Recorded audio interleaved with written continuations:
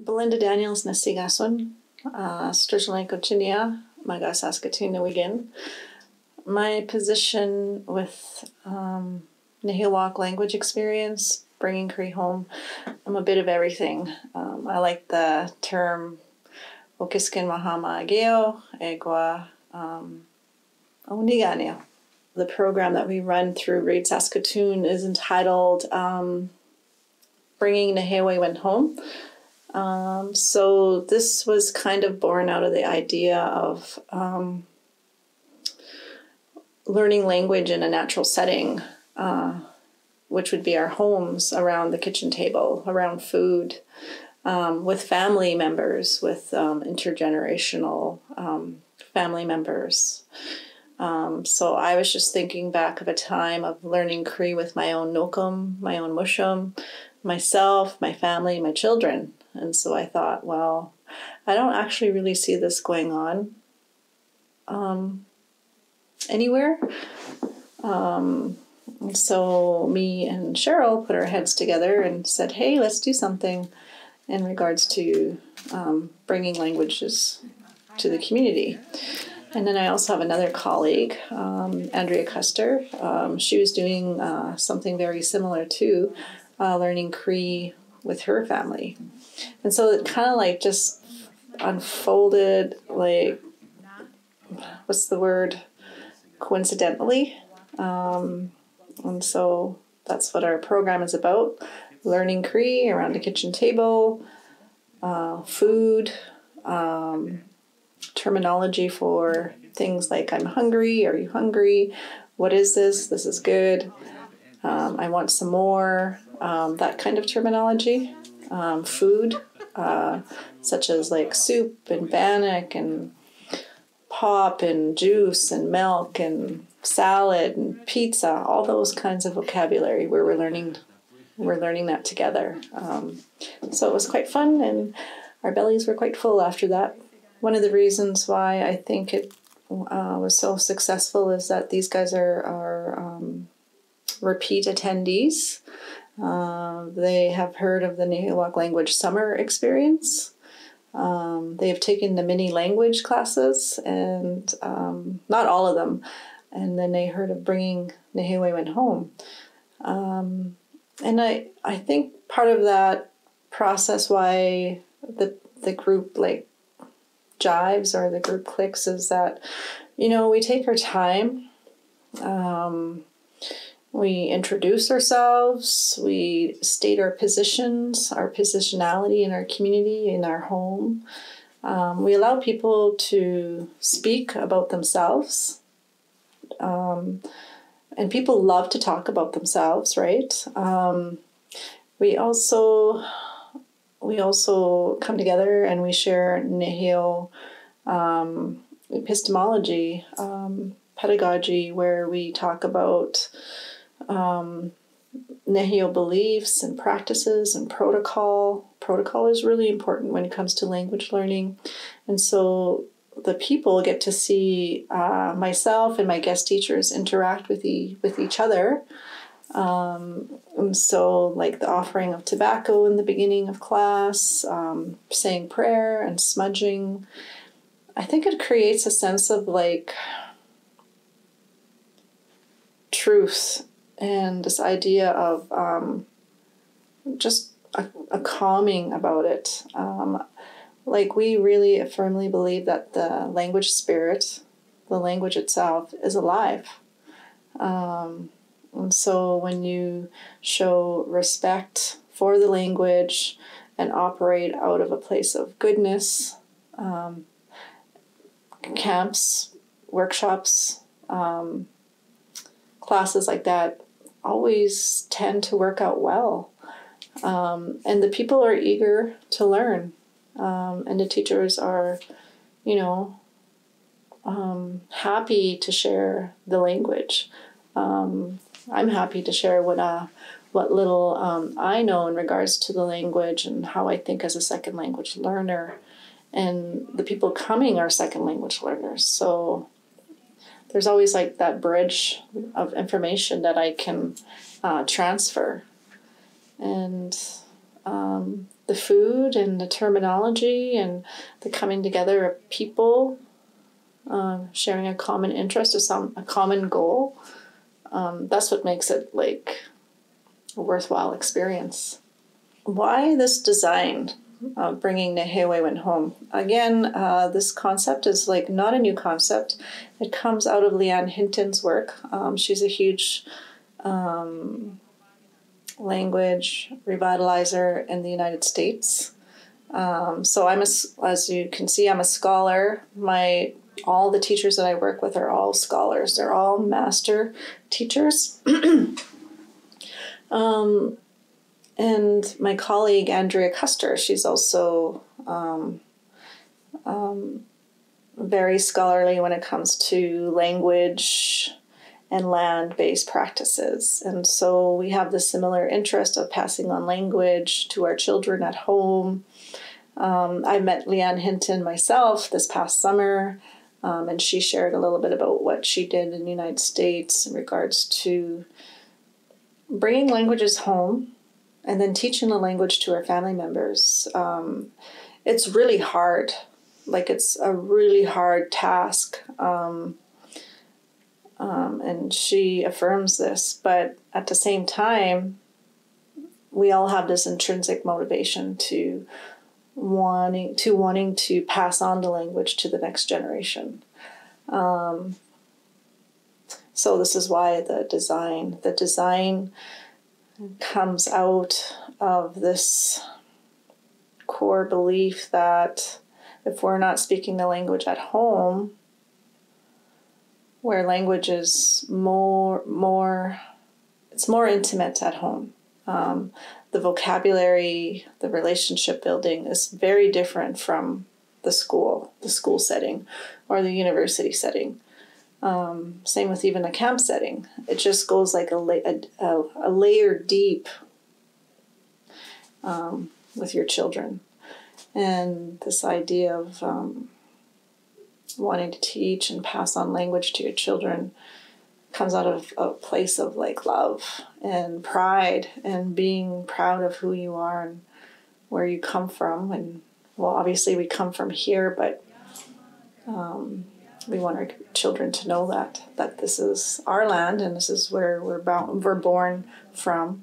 Our language vocabulary comes from this place.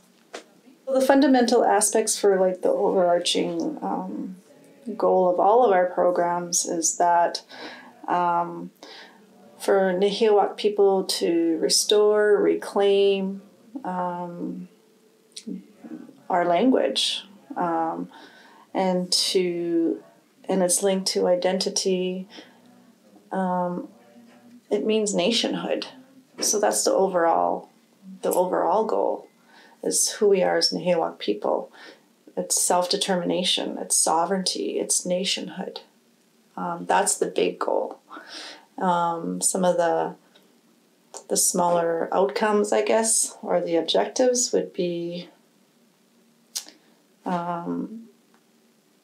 to help others in teaching the language, to mentor others, the importance of language methodologies to become a good teacher, the theory behind second language development.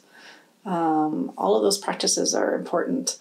And to continue those methodologies, like to be a really good, like,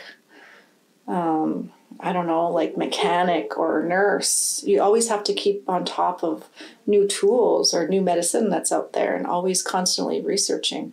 And that's what we do as language practitioners, language warriors. We're always practicing and making sure we're the best at what we do. Yeah, so that would be some of the more fundamental core concepts of who we are. We used a variety of language methods here at Reed Saskatoon for bringing nehiyawewin home. So we had 3 methods actually. The first method was the accelerated second language acquisitioning technique, which was developed by Dr. Gray Morning, and it's based on images, pictures, skill sets, and it's teaching that pictures take us back to memory. It's teaching no translation. It's teaching cognition. It's repetitive, and you can learn a lot in a short frame of time with these pictures. So that's what that's about. And so there's different skill sets. And so that particular skill set that I was working on was obviously all only about food.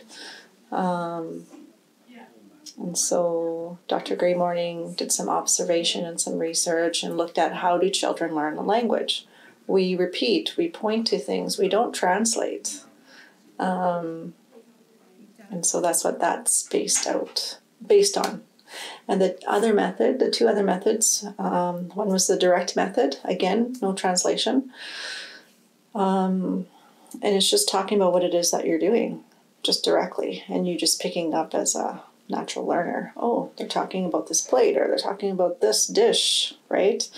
And then the third method was task-based learning. And so this is when we pass around things and talk about things and talk about like the eating and bringing me the salt or the pepper, like those kinds of things. So we used a variety of, we used those three methods, and we, just mix them up. Yeah, and always just kept the language moving. Yeah. As far as the intergenerational piece, again, bringing languages home, it was about bringing families into this program and to continue the learning at home with your parents, with your grandparents, with your siblings.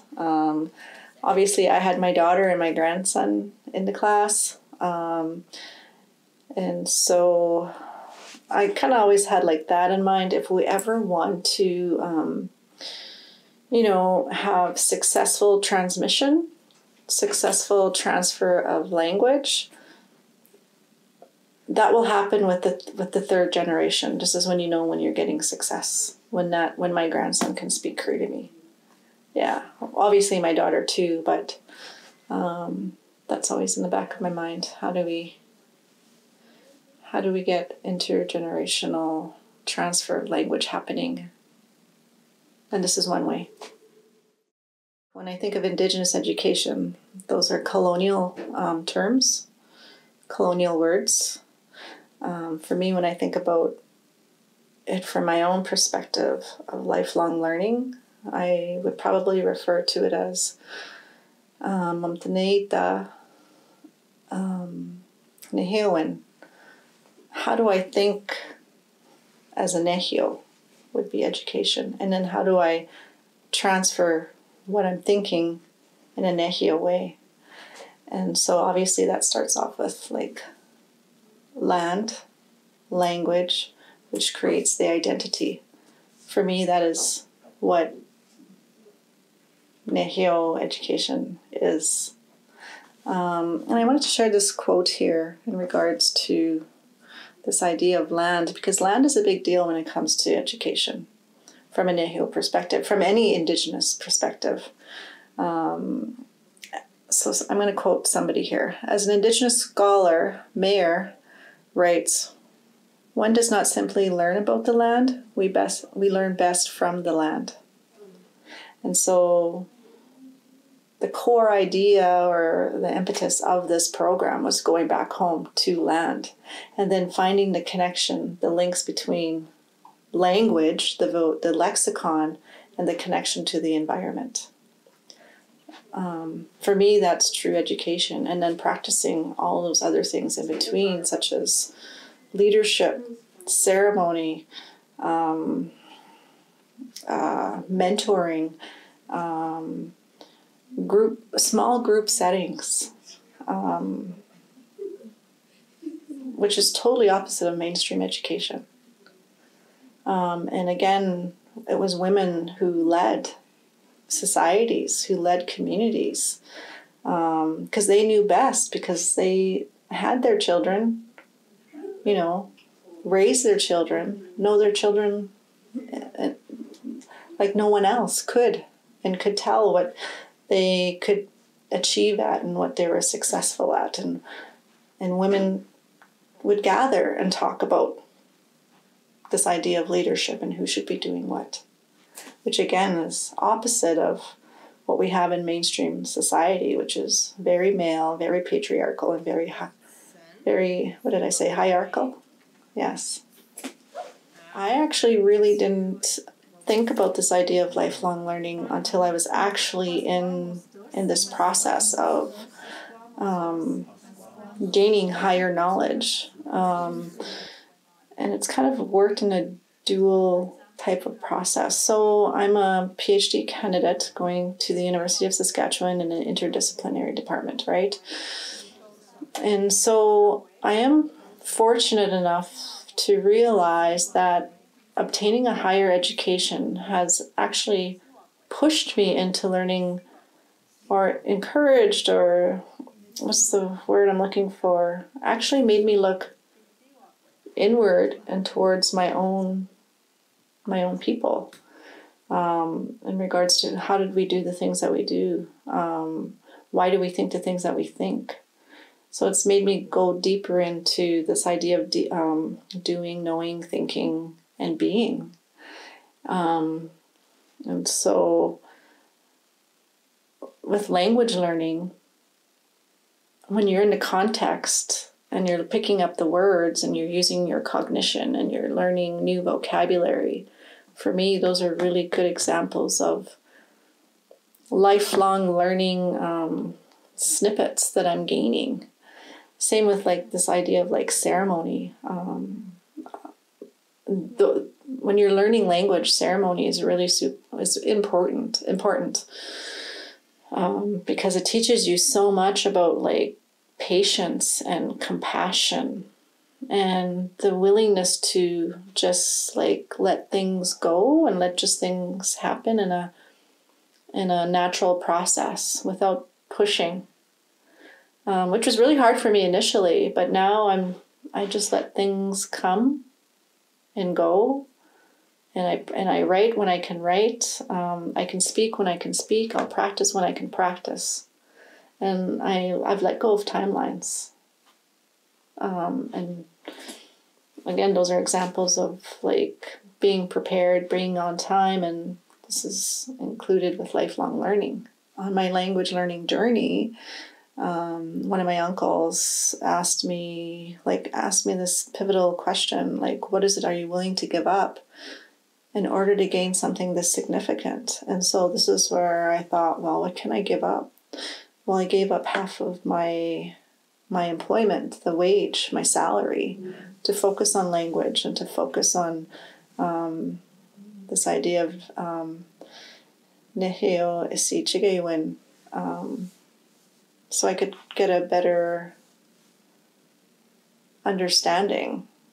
But I still don't know like nothing, because it's lifelong learning and you're always learning a little bit, just a little bit at a time. Yeah, that's how it's worked. That's how it's been working for me. Well, I hope it still exists, and I hope that other language learners have taken on this project.